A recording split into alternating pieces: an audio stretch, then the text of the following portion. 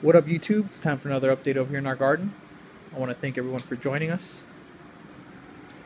Okay, so we're looking at our veg tent, and for the most part, everything looks really good in here except for that girl right there. And let's just start off right here with her, since we're having problems with her. And I don't know whose video I was watching. Somebody's video, I forgot. But here, let me grab some real quick from over here. Alright. Like most DWC growers out here, we use this, you know. That's on top of the net pots. You want to call it clay pellets, hydroton, whatever the fuck you want to call it. So I forgot whose video I was watching. They put that on top of their pots, you know, thinking that root aphids or root gnats weren't gonna get through that shit. You know, that they thought that this was gonna prevent those pests from getting into the plant root zone. And sure enough, I didn't put any gnat nicks on top of my hydroton in this DWC bucket, and sure enough, she got infested with root aphids. She was even after last week's update, I was wondering why the hell is this girl not bigger than my other plants? She's growing way fucking slow. I was just wondering what the hell was wrong with her, and I picked up her DWC lid and I look at her root zone, and sure enough, she has a bunch of root aphids in there. They were clinging to her root zone, crawling around the side of the net pot, and also there were some in the water. And when they fall into the water, they can then crawl onto the side of the bucket, crawl back up, and go back into the fucking root zone just by crawling up the walls of the interior of your DWC bucket. So a day ago, I took her out, I did her best change, and I gave her a water and hydrogen peroxide bath.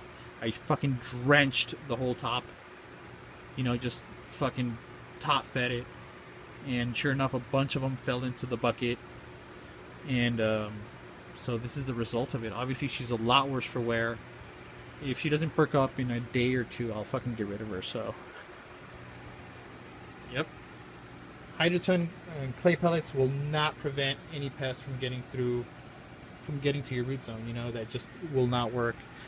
Gnat nicks and playground sand is probably the only thing that really keeps those motherfuckers from getting to your root zone.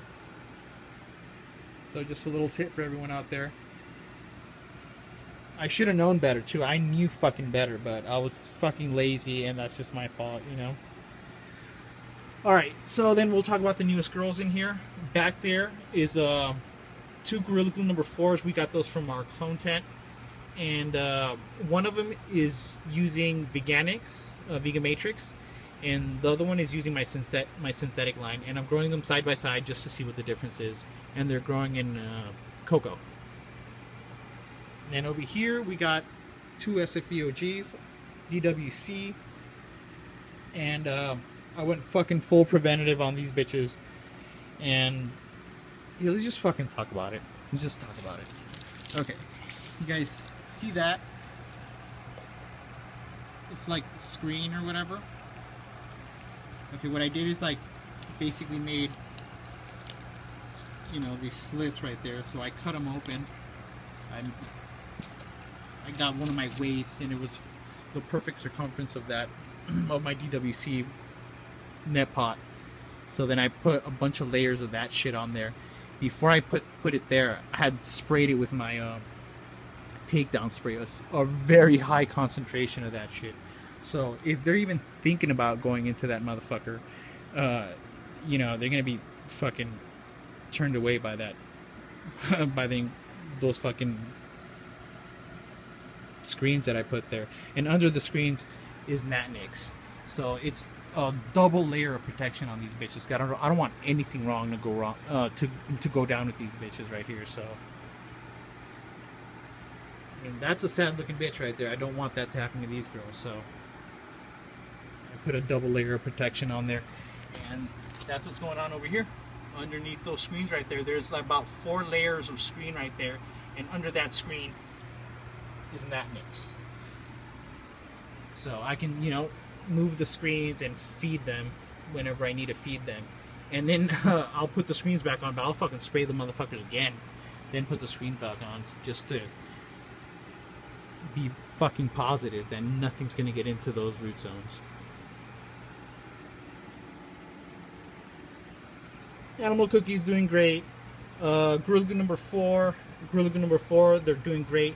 I just fed them with their OGT, veganic special sauce, and they seem to love it.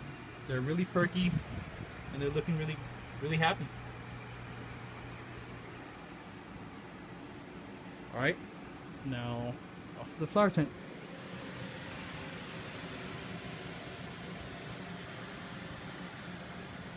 And since introducing our clones into the veg tent, we've obviously had to move a bunch of girls over here, and we've definitely filled up this tent over here. This is the newest lady over here, Gorilla Glue number 4. She's in DWC, and another Gorilla Glue number 4. She's in Rockwell.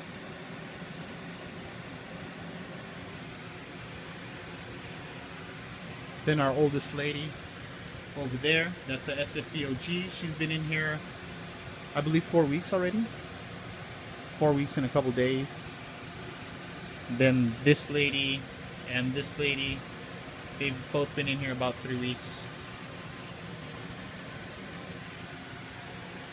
This girl over here, she's a Gorilla Glue number 4. She's in DWC. And she's been in here, I think she's going on her 2nd week right now. Yeah, something like that. But everything in here is really happy, looking really good. And like I said, before I put these ladies in here, I did a res change, and I looked at her root zone, and she's doing fine. She didn't have any root aphids, no root gnats, no fucking pests whatsoever. Nothing wrong with the root zone. So that's because that lady, she has a gnat nix on top of her clay pellets. I fucked up for not doing that to my SFVOG. I'm just kind of mad at myself for that.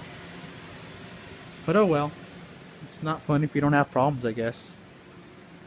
Alright, everybody. I'm going to show you guys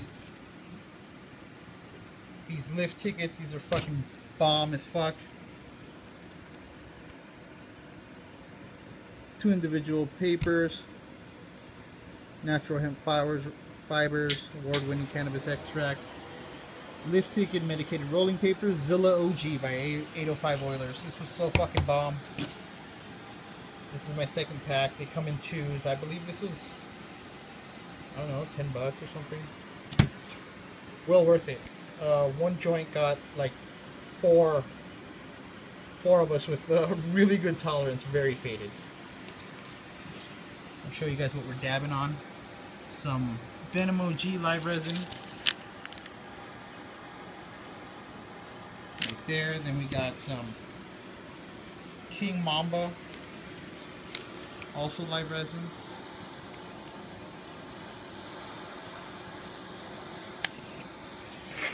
We got some more unregistered extracts.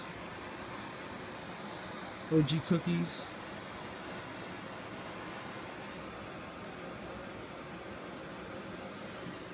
Right now we're gonna end this video off with a dab. We're gonna take a dab of a combo actually of the King Mamba live resin and the OG cookies. Yeah, and the OG cookies is live resin as well. Yep.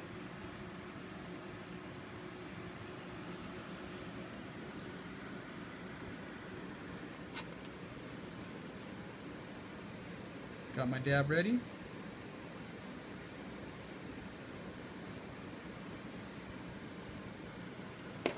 All right, everybody.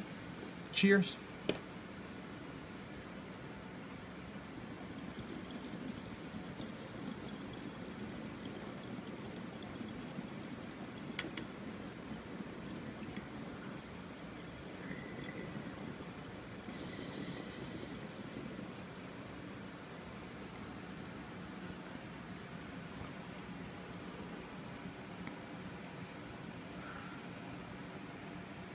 Oh, Nice. Oh, that was such a big dab. Ah! All right, everybody. So that's what's going on over here in our garden. I want to thank everyone for joining us.